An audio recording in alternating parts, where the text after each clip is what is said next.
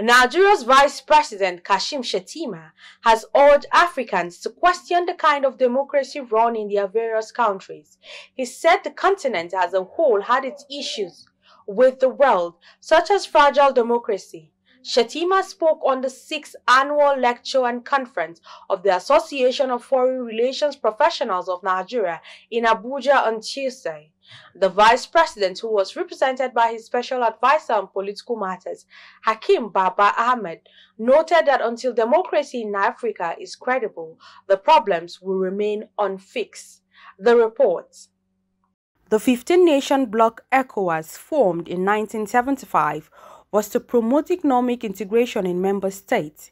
It has struggled in recent years to reverse a wave of military takeovers in the region, including Mali in 2020 and 2021, Burkina Faso in 2022 and Niger in 2023. The exit of these three countries from ECOWAS threatened the African Continental Free Trade Area, aimed at accelerating inter-African trade and boosting the continent's trade position in the global market.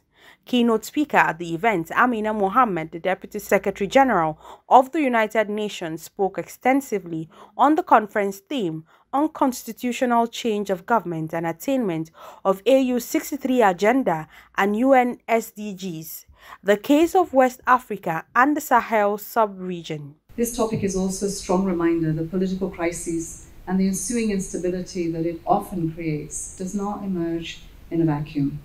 There are root causes. It is strongly linked with the lack of progress on sustainable and inclusive development for everyone. It is the results of choices that the world makes or fails to make in relation to supporting countries as they heal divisions and pursue their own development pathways.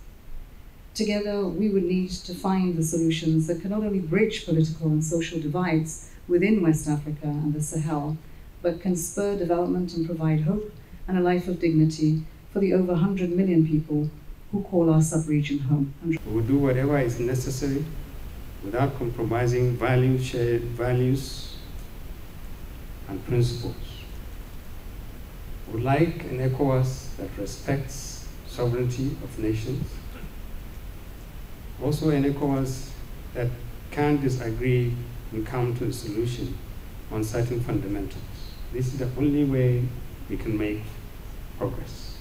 Also speaking, the Minister of Foreign Affairs, Yusuf Tugar, and the Afrpn President, Ambassador Gani Lawal, said all hands must be on deck to achieve ideal democracy in the continent.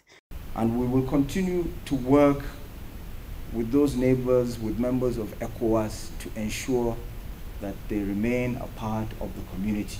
So because ECOWAS is not about governments and types of governments, it's about people, it's about community, it's about the aspiration to create a common market, just like other parts of the world have managed to do or are working towards. So it's similarly, as part of our mandate, is to positively impact the foreign policy of Nigeria, and we will continue to make available to the policymakers the result of our brainstorming exercise to guide our foreign policy options.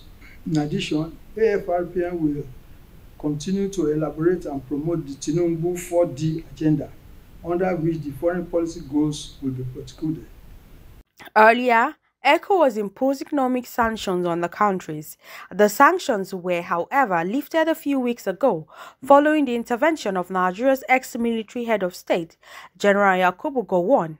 The President ECOWAS Commission, Omar Toure, said the decisions were taken in the interest of unity and security in the African sub-region.